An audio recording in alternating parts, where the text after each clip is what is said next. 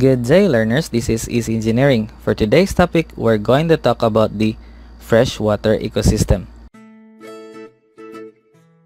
Fishing. Who doesn't like fishing? The peaceful environment and the excitement of hooking a fish. But while you're waiting, you can see other things. The flowing water in the river, the chirping of the insects, and the interaction of small animals. And these are the things we see in a freshwater ecosystem. Freshwater ecosystems include streams, rivers, lakes, and ponds that have water and are surrounded by land.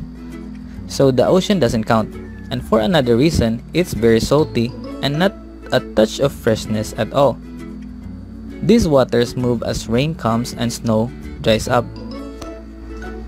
With melting snow, lakes and rivers are supplied. You may notice that when snow dries up, it becomes water, and in this case, a fresh water. Now let's talk about streams and rivers. The water in streams and the rivers are always moving. That's why it oftentimes called low-tech. Sometimes the rain from the mountains are carried by rivers to the sea, and with its flow is lots of minerals and fresh filtered waters by the rocks. There are many rivers that are considered major rivers in the world.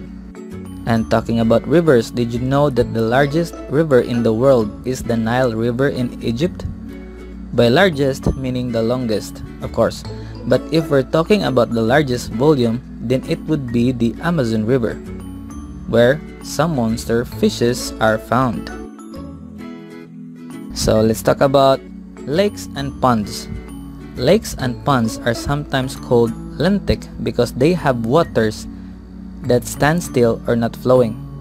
A pond may just be a very small lake, but a lot of animals lives there, mostly for the grasses that grow below and the comfort. And there are 4 different types of lake zones. First is the littoral zone. It is the area that is close to the shore of the lake, and this is where the plants grow. Its opposite is the limnetic zone, where it is far from the shore. The euphotic zone is the layer of water right below the surface. That means it's below the ground we're stepping on.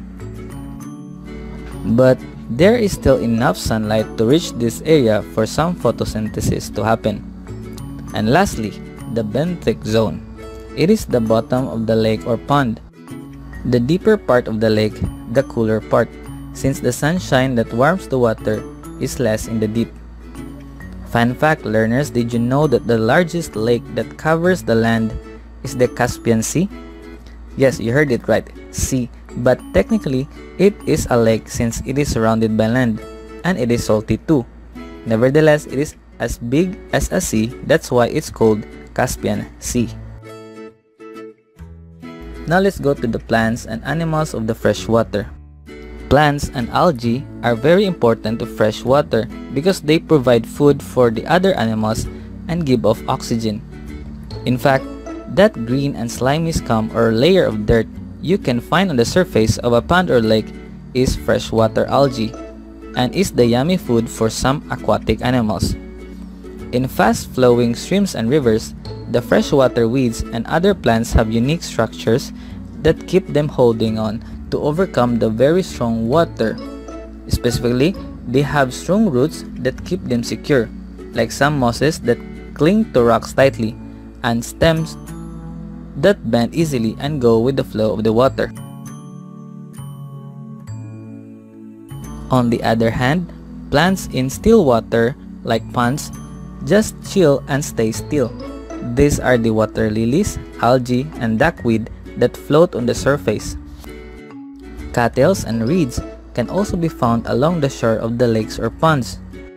Estuaries are home to plants that survive in the fresh waters as well as the salt water. Some of these plants are the mangroves and pickleweed. Fun fact learners, did you know that the largest water lily in the world is the Victoria amazonica? It looks like a very large plate and sometimes frogs just hop on it to chill. By its name, it's found in the Amazon River. Speaking of frogs, they are freshwater animals and cannot survive long on salt water. Many animals live in freshwater ecosystems. Like plants, they adapt to survive the moving waters. Some may have suction cup-like structures on their bodies just to stick to rocks. There are lots of fishes, birds, insects, amphibians, and crustaceans that make freshwater biomes their home. One example is the trout, and we love to fish for them, and they become meals for other animals as well. Fishes like trout and salmons eat insects and plants that go their way. Salmons often just jump out of the water for migration, and bears just love catching them. Estuaries are also rich in animal life and are often a protected area for some creatures. Some animals like clams, shrimp, and lots of fish also live here. So learners, that's all of it for this topic, freshwater ecosystem. That is all for now. I hope you learned something today. Have a nice day.